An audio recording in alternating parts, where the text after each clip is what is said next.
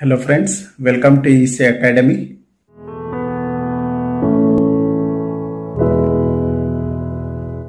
In this lecture, let us understand a problem on Z transform. Here, we need to find x of z for x of n is equal to 1 by 2 to the power of magnitude of n. And also, we need to find the ROC. Here, magnitude of n represents plus n and minus n. You need to remember this. Therefore, we can write x of n is equal to 1 by 2 to the power of magnitude of n as 1 by 2 to the power of plus n u of n plus 1 by 2 to the power of minus n u of minus n minus 1. So we'll understand why we have written u of n for the first term and u of minus n minus 1 for the second term. Here, to represent a signal, we'll take x-axis. Towards right hand side of x-axis, we'll take plus n, and towards left hand side of x-axis, we'll take minus n. Plus n is represented from 0 to plus n. So u of n, we can represent it as 1 from 0 to infinity. Since we have already represented u of n from 0 to infinity, so we need to represent minus n for the remaining value. So the remaining value will be from minus 1 to minus infinity. So we need to represent minus n from minus infinity to minus 1. So this represents u of minus n minus 1. So this is u of n and this is u of minus n minus 1. So that's why for 1 by 2 to the power of plus n, we'll take u of n, and 1 by 2 to the power of minus n, we'll take u of minus n minus 1. So these things you need to remember before solving the problem. We know we can represent x of z is equal to summation of n is equal to minus infinity to infinity x of n z to the power of minus n. So if we substitute the value of x of n here, we can write this as summation of n is equal to minus infinity to infinity 1 by 2 to the power of n u of n plus 1 by 2 to the power of minus n u of minus n minus 1 into z to the power of minus n. We can write x of z as summation of n is equal to 0 to infinity. So this is for u of n. So u of n will be 1 for n is equal to 0 to infinity. 1 by 2 whole to the power of n z to the power of minus n plus for the second term, we can write summation from minus infinity to minus 1 to make u of minus n minus 1 as 1. So we can write the second term as 1 by 2 to the power of minus n z to the power of minus n.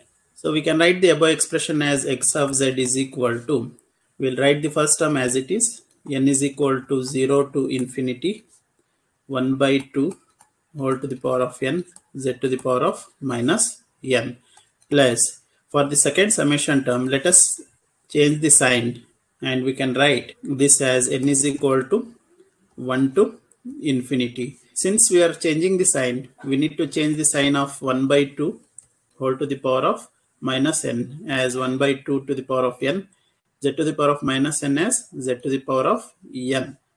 Now we can write the above expression as summation of n is equal to 0 to infinity. So if we take power of n as common, we can write that as 1 by 2 into z inverse whole to the power of n plus summation of n is equal to 1 to infinity 1 by 2 into z whole to the power of n. Now let us use the formula summation of n1 n2 a to the power of n. We can write it as a to the power of n1 minus a to the power of n2 plus 1 divided by 1 minus a. This is for magnitude of a less than 1.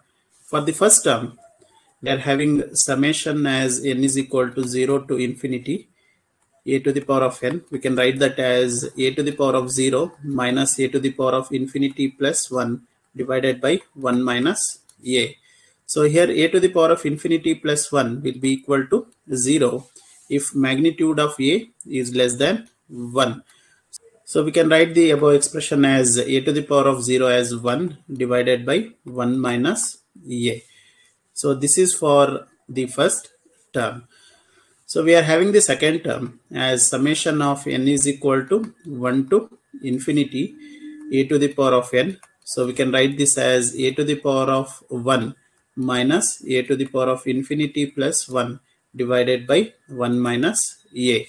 So again, a to the power of infinity plus 1 will be equal to 0 if a is less than 1.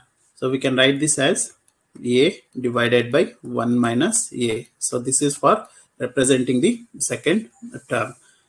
So using these two analysis, we can write x of z is equal to, for the first term, we can write that as 1 divided by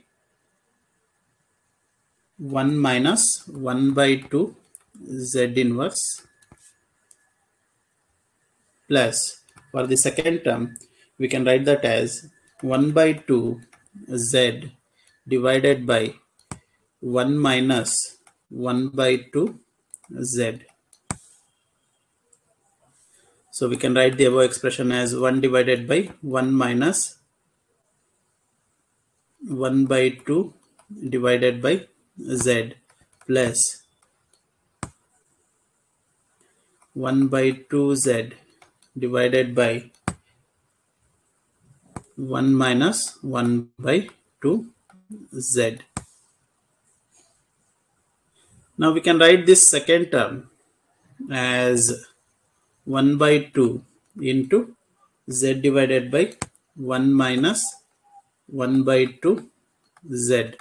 So we can write this term as z divided by 2 minus z. And the first term, we can write it as z divided by z minus 1 by 2 plus, let us write the second term, which is z divided by 2 minus z. So we can write the above expression as, if we take LCM, as z minus 1 by 2 into 2 minus z. So we can write numerator as 2z minus z square plus z square minus 1 by 2 z. So here minus z square plus z square we can cancel out. So we can write x of z is equal to 3 by 2z divided by z minus 1 by 2 into 2 minus z. This is the z transform of given x of n. Now let us find ROC. So to find ROC, for the first term, we have the condition magnitude of 1 by 2 z inverse is less than 1. So we can write this as magnitude of z should be greater than 1 by 2. So this is the first condition for ROC. For the second term, we are having the condition 1 by 2 z should be less than 1. So we can write this as magnitude of z should be less than 2. So from these two conditions, we can understand that ROC should be greater than 1 by 2 and it should be less than 2. Let us consider the z plane. Here in x-axis, real term. In y-axis, let us take imaginary term. So let us mark 2 points on x-axis, 1 by 2 and 2. So for this, let us draw the circle with radius 1 by 2 and let us draw one more circle with radius 2. Now ROC is greater than 1 by 2 and it is less than 2. So ROC will be between these two circle.